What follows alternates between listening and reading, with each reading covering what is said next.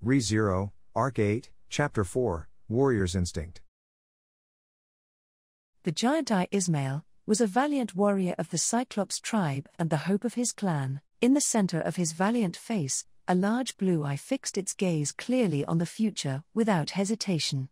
No, it had once fixed its gaze. Now, Ismail's single eye was as if a golden moon had emerged in an otherwise moonless night, the very manifestation of an evil omen. Ismail, in order to bring fame and prestige to his tribe, Ismail resolutely threw down the gauntlet in the battle for the imperial capital, and entered the battlefield as a rebel aiming to take the head of the Emperor Vincent Wallachia.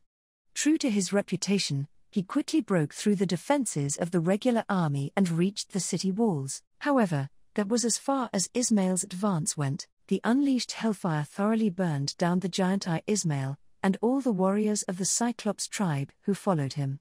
Despite surviving on the border between life and death, he ultimately lost his life by the pursuit of an emotionless assassin dagger. Indeed, he had lost his life. That was what should have been. Ismail, his body, blown to shreds by artillery fire, certainly ought to have died. Nevertheless, Ismail's body, hideously burned and blown asunder, grew new limbs and rose, and while carrying his weapon, his battle-axe, on his shoulder, he walked through the imperial capital, ravaged by war as it was, moving his cold, lifeless body with nothing more than fervently surging emotions of abhorrence and hatred. Ismail, where are you, you damned repulsive beast? Todd, up until now, we've only faced small fry, and haven't come across anyone on the level of a former general, but the opponent ahead of us will be more than a match for that. As such, he is quite troublesome. Subaru, when you say general, Todd, there may be exceptions who are evaluated for their military tactics and strategic acumen, but in most cases, it's their own skill that counts. This guy is one of those. Not comparable to a general first class, but he definitely has the potential to become a general second class. Subaru, Todd, if we were to compare by simple ability, he could probably kill all of us by himself. With a nonchalant attitude, Todd wrapped up his hopeless report with their annihilation, thus pointing out how deadly the formidable zombie that awaited them was to the group, and that the dumb luck that had protected them until now had run out. Katya, but you're a cunning guy, you can figure something out, right?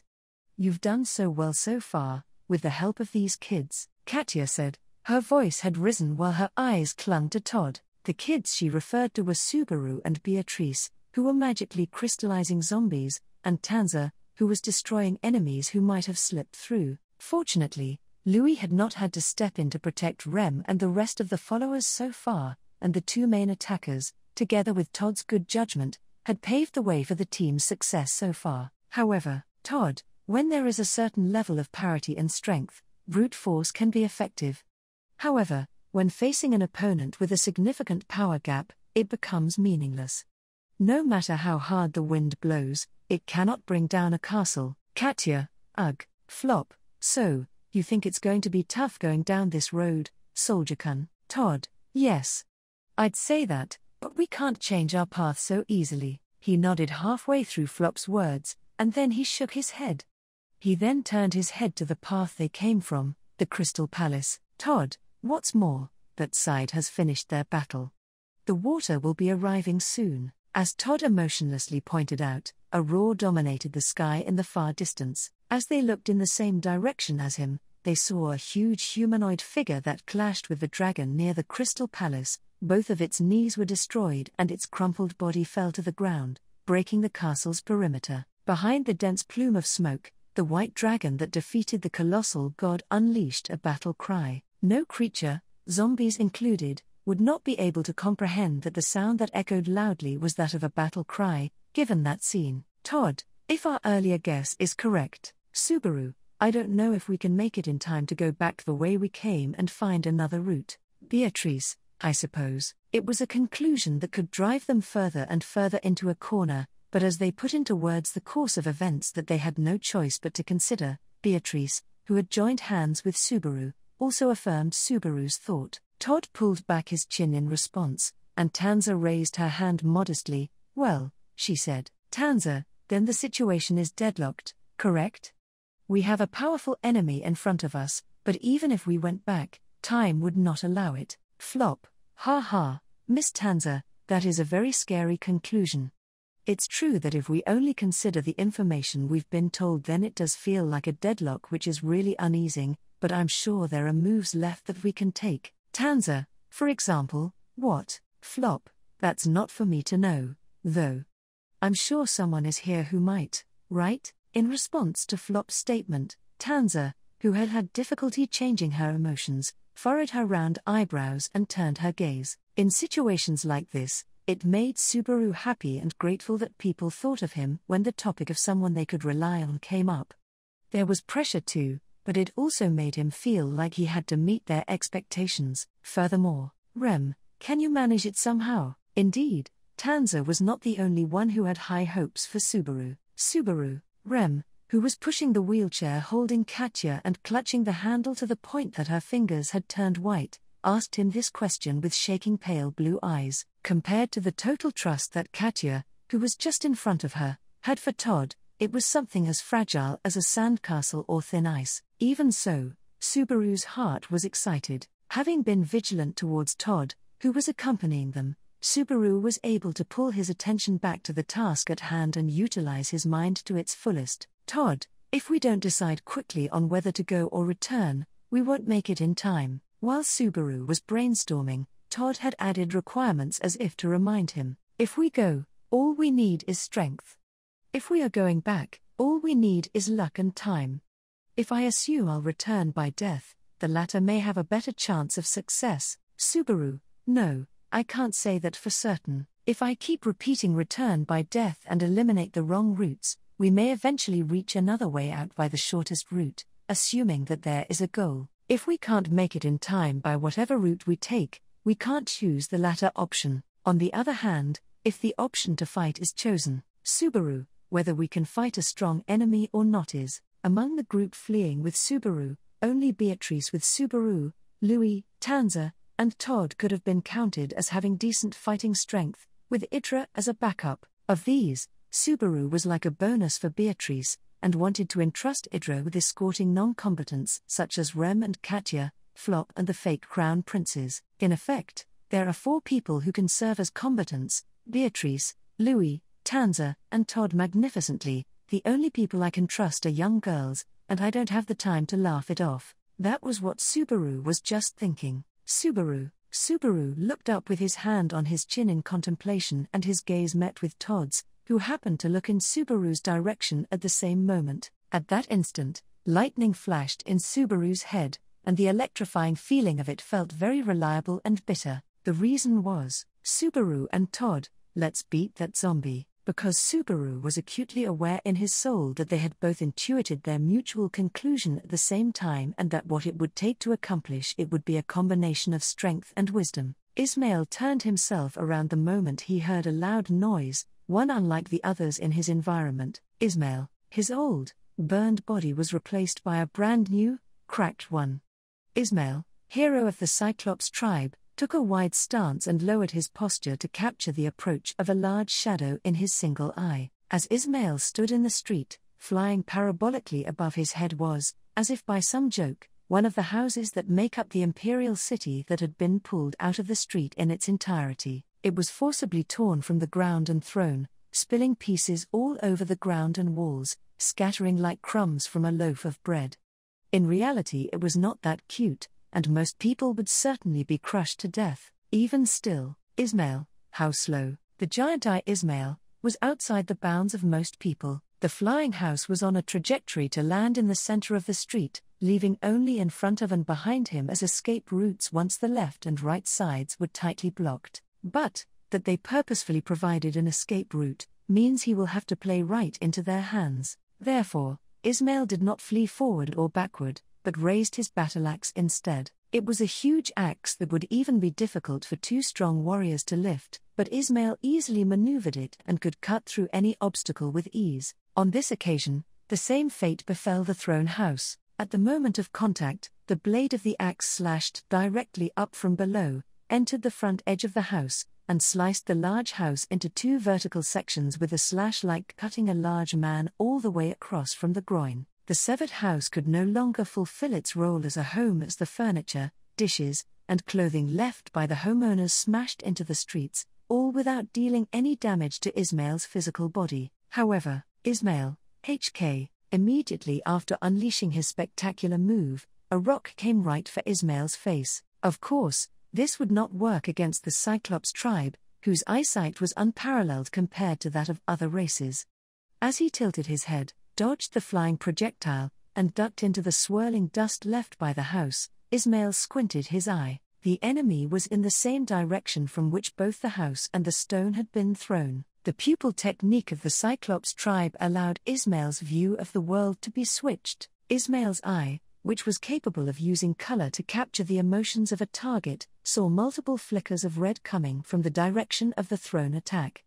The color of the will to fight, that in itself was desirable, and Ismail's whole body became filled with strength. During this siege of the imperial city, or in a battle against bandits or any other race, there was nothing more degrading than fighting those who did not bear the color of a warrior. Warrior against warrior, fighter against fighter, it is only in such battles that there is value in a contest of skill. The source of the animosity that drove Ismail's supposedly dead body was great towards those that had defiled the honor of such universal martial arts. Ismail, it's a fight. Stepping onto the dirt-strewn streets, Ismail's body advanced toward the enemy. The same stone projectiles that were thrown from before tried to intercept him, and the next massive projectile a house followed in a parabolic trajectory, although he did not think it was cowardly or a weak man's tactic, only that it was a fine tactic that he held respect for, and needed to destroy. Ismail, a warrior's death must come at the hands of a warrior. The speed and accuracy of the incoming stones were quite high.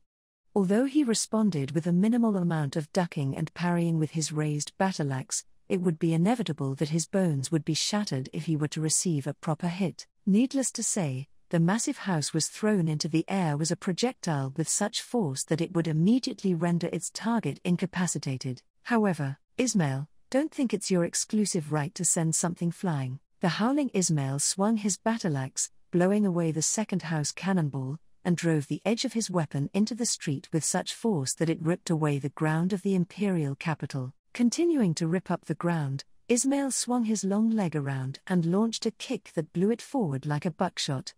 Naturally, he did not expect this to be an effective strike against the enemy across the street. Ismail, it's just a distraction, but, unlike the Cyclops tribe, other races that did not possess special eyes would be unable to see through a curtain of dust that danced around them. Ismail hid within the dust and shattered street debris, which clearly lowered his chance of being hit by the stones being thrown at him, and had a reprieve to advance further. Ismail, a big man and a little girl. As Ismail peeped through the curtain of smoke, he could clearly see the other side and could make out that there was a man and a girl. The man took the role of keeping Ismail in check with stones, and the small girl beside him pulled entire houses from the ground and threw them into the air as massive projectiles. It was a well-coordinated effort, but at the same time, what was disconcerting was the inexperienced way in which they acted. Ismail, who had honed his skills on the battlefield, understood. Neither of the two, who had gone on the offensive, were genuine warriors. Nevertheless, they had somehow developed a warrior's spirit, which Ismail, who was the target of the attack, indeed respected. Sometimes, the battlefield could transform a non-warrior into a warrior in an instant. The same thing was happening with that man and the girl. Ismail, magnificent, voicing his praise, paying them respect. He must kill them, no matter what, with absolute perfection, with no hesitation whatsoever, without even the slightest of errors. He must thoroughly slaughter them. Eradicating every last part of their lives, he must choke the very life out of them. He must tear them limb from limb, rip off their heads, and drink in the blood of their eviscerated hearts. Ismail, he could feel the fierce craving for death, blood, and lives flaring up within his own mind. At the same time, as Ismail tore through the third house cannonball, a shrill noise resounded as the window glass shattered, and he saw himself reflected therein. Ismail was smiling, the corners of his mouth contorted as if to applaud the malevolent heat that was flowing through his cold body, in which no real blood circulated. It was a heinous smile reeking of naught but blood, one that had never once been worn on his face when he was still alive. Ismail, ha ha, ha ha ha, ha ha ha ha ha. Instead of feeling repugnance at that smile, a vehement exhilaration boiled inside of him, and erupted with the sound of laughter. As he laughed, and kept laughing, he struck down a lucky shot from the stones that were flying in his direction. Plunging towards the next house cannonball, he tore through it with his battle-axe as he made his suicide attack. They continued to hurl things at him while they retreated back, and he leapt towards the two warriors. No, he leapt towards his prey, slamming his battle-axe towards the fifth building, which seemed to be their final resistance. Ismail would try to bless the applause of his boiling blood with real blood, and, as expected, only having one eyeball really confines your vision, doesn't it, Ismail? The house flew in a parabolic arc, and, tearing down its front door with his axe, he would propagate the destructive power, and cause the entirety of the bending building materials to burst like a bubble. Just before that could happen, somebody's ridicule struck Ismail's eardrums. No, no, no, no, no, no, absolutely not. That was not the ridicule of just somebody. For Ismail, that voice was the utmost abhorrent, a symbol of malevolence, a target of detestation. Ismail, you. His raised morale from just before had vanished, and a chilly bloodlust dominated Ismail's entire body. The one seen by Ismail's widened, black-stained, golden eye was a single orange-haired imperial soldier, lying flat on the floor of the destroyed house. Undoubtedly, he was the sworn enemy who had brought about Ismail's death. Ismail, Ra'ah. That instant, twisting his body in a burst of rage, Ismail's battle-axe changed its trajectory. It changed from a vertical axe strike which would have split the house right in half, to a slanted trajectory in an instant, and was about to strike down upon the prone imperial soldier. Ismail, just before he could drive all of his might into his sworn enemy, the imperial soldier suddenly vanished from Ismail's field of view, as the latter rode the motivation of his own war cry. It was not something of this dimension, like moving at an intense speed. Quite literally, he had vanished. Ismail. The next moment, Ismail's thoughts were completely painted over by black and white. The hatred that had burst out towards his sworn enemy had lost its destination, and his mind was dominated by the blankness caused by such a strange phenomenon. But, just before that moment, Ismail's giant eye had perceived a discrepancy. It had perceived a young girl of long, golden hair, clung to the leather belt of his prone sworn enemy's detestable form. Ismail. The reason and intention was unclear. However, he did not think that information was irrelevant. Even though the time of contact was short, there was no way that the imperial soldier would thoughtlessly carry unnecessary things. Such was the negative trust that stole Ismail's thoughts away. Thereupon, Ismail, a piercing impact bore through Ismail's left shoulder, and he released a cry of pain. Within the house where the destruction had been interrupted, what pierced through the walls and struck Ismail, whether it was precisely aimed or just a lucky shot, was a stone fired at a high speed. He thought his bones would break if struck by that, and in accordance with that belief, that force caused Ismail's left shoulder to violently explode, and as a result, Ismail's body would begin to scream, but that did not come to pass. Ismail's body had lost the color of blood, and cracks had formed in several places on his skin. When the stone struck him, a terribly short sound rang out, and it shattered. It was just as if Ismail himself was the same as the window glass of the destroyed houses. Ismail, for a moment, as his left arm shattered, Ismail's thoughts came to a standstill. However, while he was surprised, the absence of the expected pain prevented his thoughts from being shredded to pieces.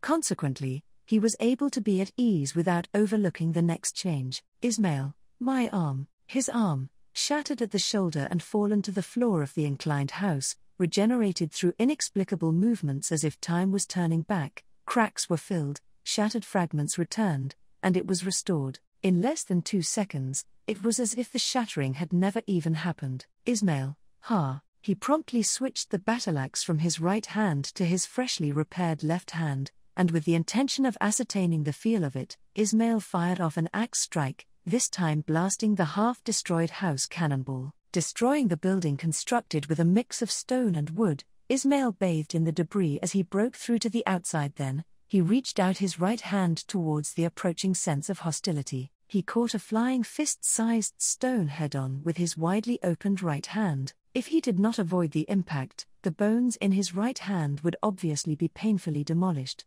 But Ismail's body deviated from how a human body would be broken, and would break down like inorganic matter instead. Then, it had been restored through its original state with higher regenerative ability than a human body's ability to recover. Ismail, this is the true nature of this body. Unconsciously averting his attention from the unnatural situation in which he was placed, Ismail moved with a burning hatred. Granted to him via an incomprehensible resurrection, this repulsive body distanced Ismail from the concepts of blood, pain, and even that which was indispensable to life, the very concept of death. In that case, Ismail, exhaling, Ismail saw below him the sight he desired, the man and young girl who had been resolutely attacking Ismail for some time now. The one standing right behind them was his cowardly sworn enemy who had vanished just before his attacks could reach him. With an unknown technique, the moment he vanished from Ismail's eyes, he appeared behind those two,